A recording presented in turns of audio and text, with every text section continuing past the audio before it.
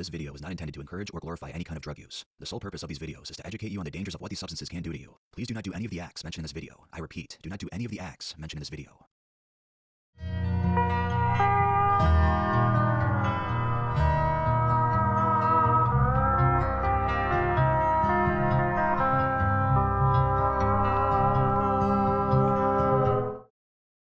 Welcome to the world of Tales from the Trip.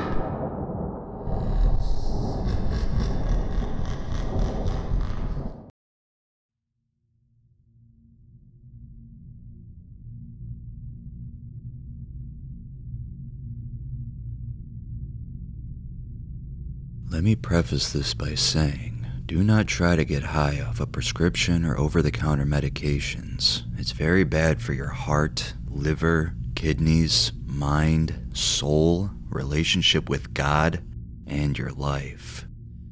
I'm very lucky to have not died this day or all the other times I took absurd amounts of OTC medication or Datura, fake acid ones that ruined my life, and all kinds of stupid pill experimentation, including mixing Benadryl or Datura with heroin. Once I did a little bit of DXM and heroin. I'm not proud of this because I have a friend who died from this shit. Rest in peace, C. So let's get into my backstory with what happened leading up to this, because yes, it happens, but not many people start out with a dose like 1400 milligrams of an antihistamine. I was depressed from a breakup that basically changed my life forever. I still haven't gotten over it, probably because of all the damage I've done to my brain. But I know this is a trigger for some people who don't really say it, so I won't get into it too much. I started experimenting with alcohol and getting really fucked up. This was after I'd started smoking weed a year prior, and a lot at that. I started wanting something stronger. I wanted heroin. I wanted to try it. I wanted to know what it felt like to be at peace with everything, but I asked around, but couldn't find any. So I started getting into DXM. I realized that when taking larger than recommended amounts of NyQuil or Dayquil and go on a walk in the spring weather and hit my cart, I felt abnormally peaceful. Everything was extremely colorful, and I didn't know why, but something in my brain recognized it was the NyQuil and Dayquil. So eventually, yes, I did switch to Mucinex, which is bad, but not as bad. I don't like acetaminophen, and it's very dangerous. But I got really into DXM, and I started doing it every time I could get my hands on it. I was 15 at the time, and doing it all summer long. Eventually, I discovered a plant called Datura. Most of you on here know about that, and started experimenting with it. But eventually I started doing acid, and loved it. Never had a negative experience, except when I took 3 tabs of what most likely was 25I or some other dangerous research chemical, as I had a very bad reaction, and it ruined my life. So to cope with what literally felt like mild existential trauma for months after, I would just take absurd amounts of DXM and DPH, sometimes mixing them, and getting very strong trips. Eventually, I got fired from my job months later for basically being in psychosis. Constantly from how high I was at work, I would go on DXM, Benadryl, acid, and sometimes Datura on my worst days. Thankfully, I don't even so much as smoke one hit of weed before work now, as my brother has taught me the importance of getting work done efficiently, and my job is more active and difficult now. So now it just became a hollow, boring point in my life where I was so depressed from the way fake acid changed my brain that I just laid in bed all day, watching YouTube or just staring at the wall, high or not high, tripping or not tripping. At this point, I was constantly walking to the Datura field near my house because I was just looking for some escape, but I started noticing that I was taking absurd amounts of seeds and feeling nothing but the dry mouth and tiredness, feeling mostly coherent for some reason, even off hundreds. So eventually I got off that and realized that the DPH was doing the same thing. No more visuals, no more audio hallucinations, no more fun. Not even at 1,000 milligrams. So one day, I got the bright idea to use my prescription medicine, which I had experimented with before in half of the dose of this specific day, but only like 2 times, to try to trip, since my tolerance to Visceral, aka Hydroxyzine, just had to be lower, at least in my mind. So I decided, while being home alone at my house on a warm summer day, to take 1,000 milligrams and see how I felt. So I took all the chalky, disgusting white pills, 50 milligrams each, 20 of them, and decided I would sit and wait for something to kick in. I don't remember perfectly, but I'd say it had been about 30 minutes, and I remembered that I loved taking showers while tripping, so I redosed some more, 200 more milligrams, and got in the shower and sat there. It was at this point I think I started feeling it a little. It was nice at first. My head felt nice and cloudy, and I was a little shaky, but I realized something right away about this high of a dose of hydroxyzine. It didn't feel as quote-unquote clean as Benadryl. It felt almost a little painful on my insides, like they were drying out rapidly, more rapidly than usual. I sat in the shower for a long time. The warm water did feel good. I was cold, very cold, shivering. So I sat in the shower and looked at the visuals, but once again, like the Benadryl, they failed to intrigue me very much, but also less than the Benadryl too. I didn't necessarily feel like I was seeing patterns and swirls and strange glitchiness to the world like on Benadryl. It was more like my eyes felt so incapable of seeing, and that was about it. Nothing trippy yet, nor would there ever really be.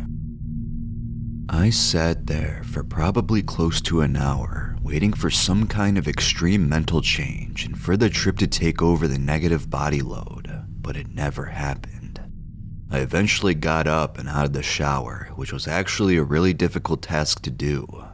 My legs were shaking and wobbling and jumping, and I had to hold on to the wall for fear of falling, and slowly got dressed and tried to put my cross necklace on, which was also a very difficult task to do.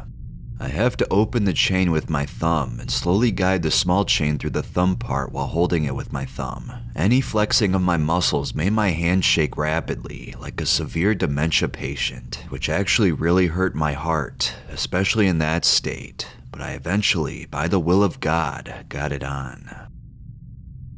After that, I was so cold, but also not feeling what I wanted, so my dumbass took 200 milligrams more. It was at this point I decided to put on some ASMR, because when I take DPH, ASMR is very pleasant for me. The tingles feel like a hit of a drug in itself. So I put on some unintentional ASMR videos of people making shoes and clothes. I remembered at one point while I was watching a video of a man sewing a suit together, I realized that I was not getting the desired tingles. I almost felt numb to them basically, as if I was on DXM. The sounds were relaxing, but I couldn't seem to get that rush. So I decided, it had been about 2 hours, that I should smoke and listen to some music finally, and this would help lighten up the experience. So I hit my small one-hit bowl, and only did half of it as I felt really fucked up already, and sat back. I don't remember if I did any more of the bowl, but I know for a fact, as I turned on some music, it all went downhill. I started shaking rapidly, might I add. Smoking the bowl was an extremely difficult task. It took about 5 minutes to get one good hit. I was shaking so bad and kept burning myself with the flame, so I think I most likely gave up smoking after smoking half or the full one-hitter bowl. The metal bowl was getting too hot and I couldn't stand it anymore. I was listening to Green Day's Longview, an excellent trip song, and noticed it was kind of like Benadryl, but different. Instead of the music sounding faster than normal and lower pitched, it sounded normal pitched, but the music kept speeding up and slowing down. And when the guitar part kicked in where Billy Joe says, "Bite my lip and close my eyes," the guitar felt very loud and almost painful to my ears and brain. And the speeding up and slowing down started scaring me, as I had never experienced anything like this off an antihistamine. It felt like I had brain damage or something, and my heart felt like it was beating through the roof. Painfully, my chest hurt, and I could feel how hot my chest was getting from the speed of my heartbeat. My blood felt like it was prickling me as it flowed through my body. This was starting to get very unpleasant. It was then that I decided I would call my dad for help and tell him what I did. My heart and body felt so terrible, I was scared I would drop of a heart attack at any minute, and and I was panicked. I called my dad and told him what I took, and he was mad, but also worried. He said he was coming home to take me to the hospital, but after we hung up and I realized I would hopefully be fine, I realized my dad is 40 minutes away at work, and I felt like that was precious time I couldn't waste. So I called 911. They were used to my calls, whether it be out of me taking some absurd amount of pills and alcohol, some concerned friend calling the police as I post stupid incoherent shit on my story while on DXM, or me calling them out of pure delusion asking if they thought I had done anything wrong, as at this point in my life, after that fake acid, my whole view is different and it feels like everyone hates me and thinks I'm a criminal, but I don't know why. I was still listening to music in the hopes of me calming down. The weather outside was nice, and being outside waiting for the ambulance was helping me. As the ambulance pulled down the street, about 5 to 10 minutes later, but what felt like 30, I was listening to Lounge Act by Nirvana, and as Kurt starts screaming, "Truth covered insecurity," and the guitar picks up, my eyes start rolling back in my head from the music pleasure, and I am cool with it, as I know the ambulance is here, and I'm probably gonna be okay. Might I add, I don't think this helped, but the 911 operator told me to administer Narcan, and I felt better mentally after doing this, but I don't know if it helped. On the way to the hospital, I was listening to music. Queen's Cool Cat sounded amazing to feel the motion of the ambulance and the safety of going to the hospital. When I got there, it was crowded, and it took a minute for them to take me back. I was nervous there after I turned my music off. They didn't hook me up to anything, which I still wonder to this day if it was a medical mistake. Maybe there was nothing they could do, but they didn't even give me IV fluids or check up on me that much. I figured it was more severe, but I'm still very thankful the paramedics came to my house. I love doctors and being in the presence of them. While laying in the bed, I still felt terrible, like my body kept seizing up and like there was no comfortable position to sit in. My heart still raced like crazy. After I started to come down and my dad showed up, I started feeling a little better, so eventually I was good enough to go home, and so I did. Walking was still a little difficult, but the shaking and heart beating out of my chest stopped, so me and my dad got some Wendy's on the way home from the hospital. Always be sure to eat some food after an experience like this. I don't take Visceral or Benadryl or Datura or even DXM anymore, and I've been trying to stay sober, save for the occasional shroom trip or a night drinking in moderation and weed every day, which I hopefully plan to stop eventually. Stay safe out there, stay sober, and please don't do what I did. God bless.